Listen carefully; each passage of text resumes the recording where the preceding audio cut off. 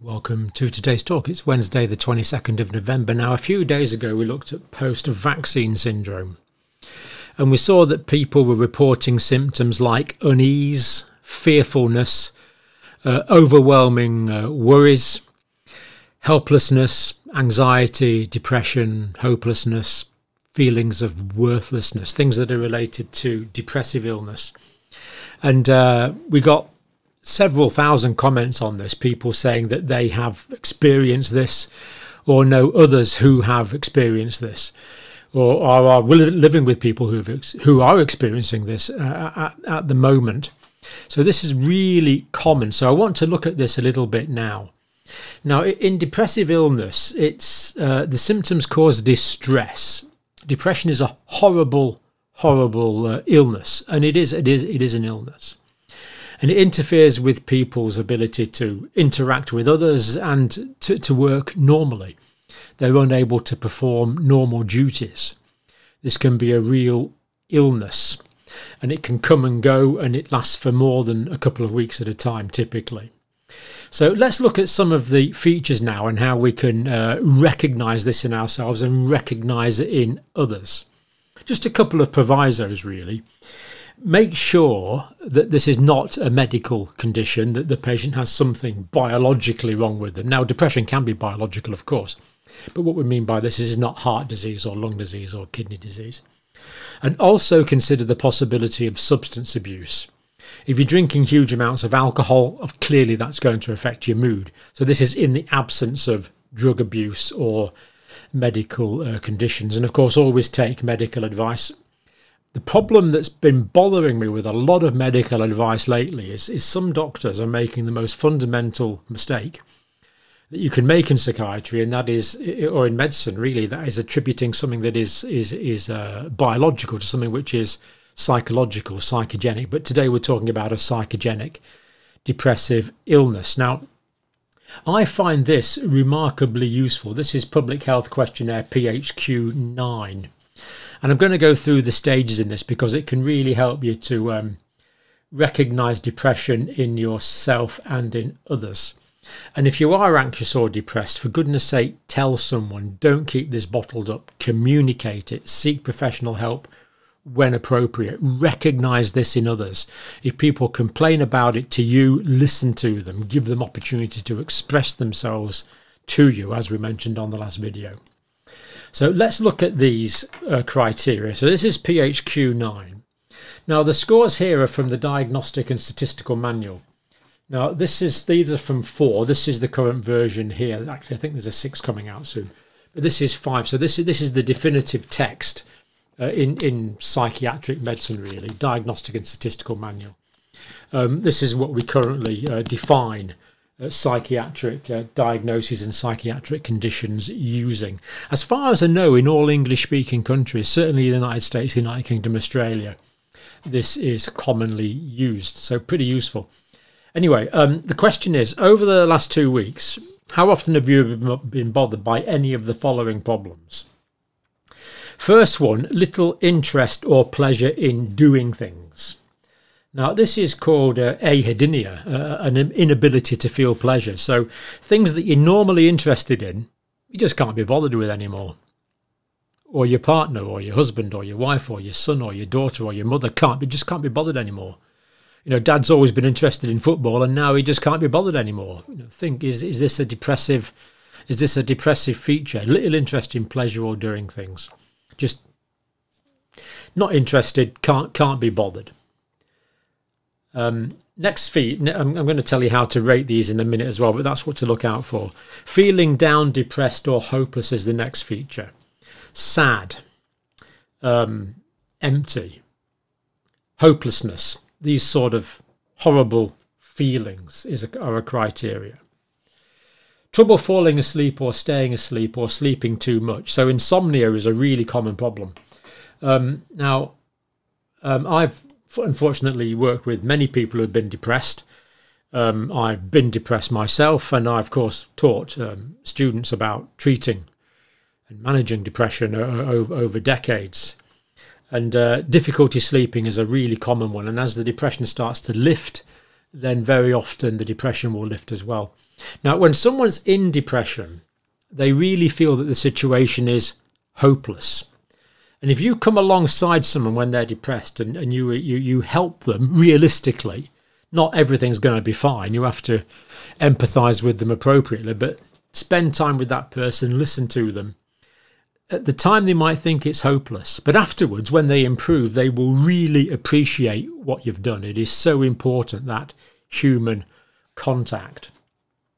But sleep is an important one. And what I find, personally, when I was depressed, was I could get to sleep all right because I was so tired, because being depressed is actually quite hard work. But then I'd wake up at 3 o'clock in the morning and not be able to get back to sleep again. And then, of course, you're tired all the next day, and we get into this kind of vicious circle.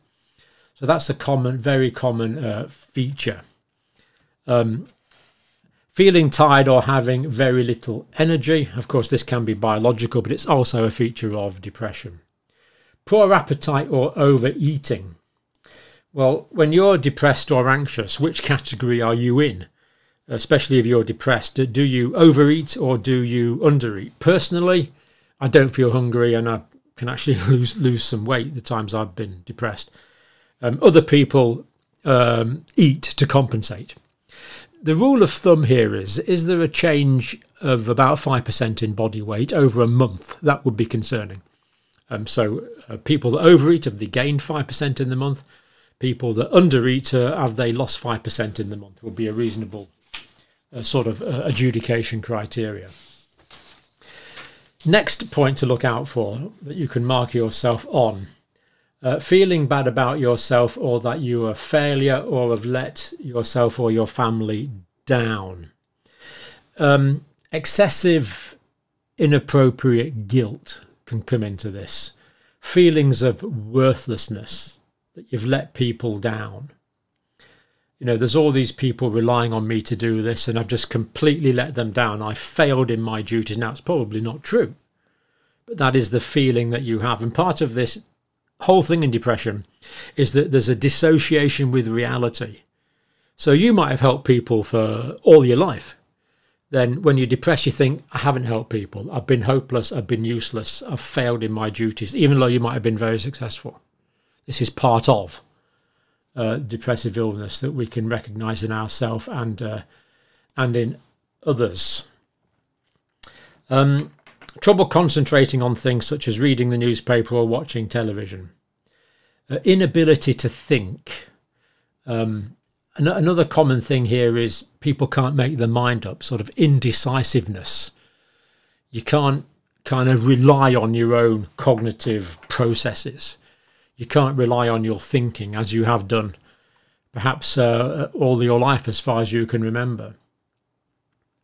Moving or speaking so slowly that other people could have noticed. So this is, if you're moving or speaking slowly, that's called psychomotor retardation. Or the opposite, if you're fidgety, psychomotor agitation. So again, people can go either way. So this is just one criteria, really. So some people have this psychomotor retardation. Everything happens slowly. They talk slowly, they think slowly, they move slowly. Other people, they've got ants in their pants and they're agitated. And again, I'm sure you can recognise this in yourself. Personally, when I'm depressed, I go slow, my thinking is slow, my movement is slow, my speech becomes slow, speech becomes hard work. Other people, it's almost like an overcompensation, but they go completely the other way. So again, it is someone much more talkative than they used to be. And another feature that's often not on these criteria, it's kind of related to this, but change in people's emotional disposition. So if someone's angry more than they used to be, times I've been depressed, I'm predisposed to irritation and anger in ways that I simply wouldn't be normally. So if someone's shouting you down every day at work, biting your head off every time you say something, when they haven't done that in the past, don't retaliate. Think, why are they doing this? Because this can be a depressive feature. It's something we can look out for. Raise the possibility of this existing. And then, of course, when we raise the possibility that it exists, we can do these tests. We can treat it, we can go to professionals, we can get a diagnosis, and then we can do some treatment. We can improve insight. It's very important to understand that you are depressed or people around you are depressed, and then we can make appropriate allowances. That's really important, rather than just saying, well, they've gone on really bad tempered, haven't they? There could be a deeper reason behind it. Thoughts that you would be better off dead or hurting yourself in some way. Recurrent thoughts of death, overthinking about death, sometimes excessive fear of death, or suicidal ideation, thinking of suicide. Sometimes suicidal ideation is just, the ideas of suicide is just thinking, you know, I'd be better off dead. It'd be better off if I wasn't here. Now, that's not true, but that's the way you think. Other times it's specific. People can have a specific plan. Well, you know, what I could do to end my life is A, B, and C. You could have a particular plan. I've had people come to me and say, John, can you tell me how to cut my carotid artery, please? Literally that. They have a specific idea of how they would do that. Other times it's just a general idea that they'd like to, or think they wouldn't want to be here anymore. But of course, suicide happens when the balance of the mind is disturbed by definition. So there's 9 criteria there that are really quite useful. Now, this is on this screening test here, as we've said. And here's the criteria. And you can mark yourself. Now, what we have here actually is criteria. Not at all. That would rate a 0, obviously. Several days, and remember we're talking about over the past 2 weeks. That would give you a 1. And more than half the days will give you a 2, and nearly every day will give you a 3. And it's the same for each of these. So little interest or pleasure in doing things. Is that not at all? Several days in the last 2 weeks, more than half of the days in the last 2 weeks, nearly every day in the last 2 weeks. And you would do the same for feeling down, depressed, sad or hopeless. You would use those same criteria for that. And then when you've done that, you would add up to a scale. And if you got 3 for every one, that would be 27. Hopefully you wouldn't. But if you did, that's what it would be. You end up with a number. And this gives you a depressive severity score. 0 to 4 would be no depression, which is ideal. 5 to 9 would be mild depression. 10 to 14 would be moderate depression, which is worse. Moderately severe would be 15 to 19, and 20 to 27 would be a severe depression. All features may be self-reported or observed by others. It's useful if you can do this with someone else, because they often know you. Someone you live with, for example, or someone you work with, someone you trust. It's got to be a confidant. You can do this together. And then doing it together is really useful. And then the other thing I found useful was if you do score in the depressive range, then as you start to improve and start to take treatment and get better, it's useful to, and really quite encouraging, I found this, that as you get better, you find your score goes down. So to monitor yourself, to use this as a trend, is also really quite useful thing to do. In assessment, so this is for major depression that we're looking at here now. This is actually a very useful scale. The sensitivity here is 88%, picks up 88% of cases. Would give false negative in 12%, and the specificity is the same, 88%. Gives a false positive in 12% of the time, and this actually is as good as being interviewed by a mental health professional. So it's actually pretty good diagnostic test.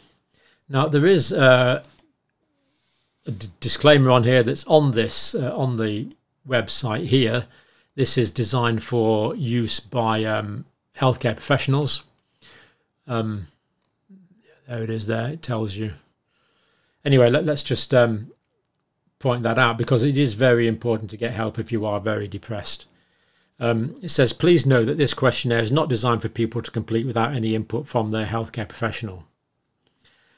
Please contact your doctor if you are concerned about your mood or have completed this questionnaire and indicates that you may be depressed. If you have any thoughts of self-harm, please read our leaflet on dealing with suicidal thoughts, which gives advice on all the help that is available. And I'll put the link to that just there, but it is linked via the initial website. So these depressive features were reported as a post-COVID vaccine, part of the post-COVID vaccine syndrome. Many of you are saying they have become more prevalent of late, but of course these are common depressive features that we've known about for years. Depression is an illness, and it can be treated. There are things we can do to help it. So just a few things here. Think about your nutrition. And especially this time of year in the Northern Hemisphere, thinking about your vitamin D levels, get those optimized, get your doctor to check your vitamin D levels if you can. And also vitamin B is important. People that are deficient in vitamin B12, for example, can be perhaps can be more depressed. Thinking about nutrition as well, gut health, the gut-brain axis, eat a large variety of vegetables and fruits and plants and nutritious foods. Think about omega-3 things and just nutritious, good quality food, preferably that you make yourself. Making food can be quite therapeutic, and avoid ultra-processed foods which reduce the quality of the gut microbiome and do make you feel worse. There's no question about that in my mind at all. Do consider adequate amounts of exercise within your medical abilities. Exercise is important. Sleep hygiene and discipline is important. Don't stop. Do what I do. Don't potter around till 12:30 or 1 o'clock in the morning. Go to bed at a sensible time. Read a book. Turn down the blue lights. Just generally calm yourself down, ready for bed. Avoid caffeine and alcohol in the evenings. The usual things. Socialize. Talk to people. Let people know how you feel. Listen to how those around you are feeling. And of course, talking therapies can be appropriate. Remember, people are psychosocial, spiritual beings. So if you have a spiritual practice, then spiritual practice is part of being human. People all over the world have spiritual practices. Drugs, be aware of drugs as being dangerous. Alcohol's a depressive drug. Can't imagine smoking much. Cannabis is good for you. Opiates, of course, bad. Any drug basically that you take for the buzz, for the psychotropic effect, is going to turn around and bite you in the ankle pretty soon. Bear that in mind. Medication is sometimes appropriate. Do report to your healthcare professional, always, of course. And in my experience, antidepressants do work. I've seen them work many, many times. I've taken a course of antidepressants myself and did find them to be helpful. The trouble is with the antidepressant drugs that we now use, the selective serotonin reuptake inhibitors, is they make you worse typically before they make you better. So it can be quite hard work. And certainly avoid benzodiazepines, the Valium type drugs, as far as possible, unless specifically prescribed by your doctor for a short period of time. So think about yourself as this holistic creature. You're a holistic being. Mind, body, soul, all work together. And let people know. Talk to people. Be aware of this in those around you. Sometimes you see these symptoms. Other times you can get what you call a smiling depression, where people feel there's something wrong, so they overcompensate. It's called a smiling depression. So change in mood. Just be aware that depression is common, but manageable, needs to be recognised, can be treated. If you're currently depressed, and that's the reason some of you are watching this video, you can get dramatically better. Depression is nearly always temporary. People get better, dramatically so, and then they look back on that dark period And any help that you can give people when they're depressed, they will really appreciate that, even though they can't express their gratitude at the time due to the depressive illness. So it's real, but it's manageable, it's treated, but it needs to be recognised. And fill out that and see if that helps you. We'll look at anxiety as a separate topic. I don't think I'll do that now, but that was depression. Anxiety can often go with depression, but we'll look at that as a separate topic. So for now, thank you for watching.